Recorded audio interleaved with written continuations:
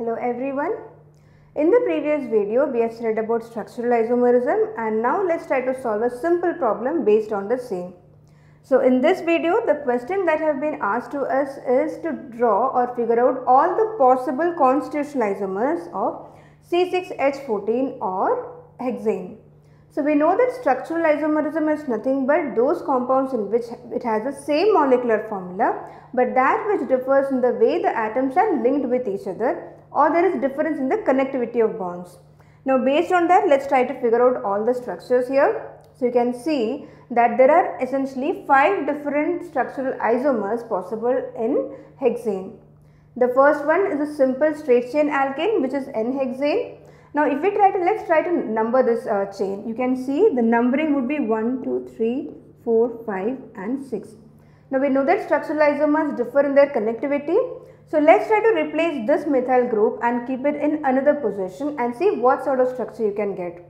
So if I replace this methyl group and keep it at C2 position, then I end up getting a structure like this, which is nothing but 2-methyl pentane.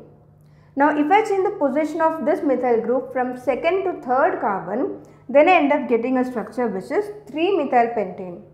Now if I further change the position of methyl group from 3rd to 4th carbon atom, you know that you are not getting any new structure, because that particular structure would be exactly same as this, which is 2-methyl pentane. So here now we have 3-methyl pentane. Let us now try to further change the position of methyl groups with respect to each other. Let us try to change this particular methyl group, and if you try to number it, you get it something like this. And if I change this methyl group to a position like C2, then you end up getting a structure like this, which is 2,3-dimethyl-butane. Also, if I change the position of this particular methyl group to the position 3, then I end up getting a structure like this, which is 2,2-dimethyl-butane. Now the final structures that we have here is butane, and that is 2,3 substituted butanes. Now if you try to change the position of these methyl groups with respect to each other, you can see that you do not get any further structures which are different. So that is, for hexane molecule, the maximum number of constitutional isomers that you can get are just 5, as we have shown here.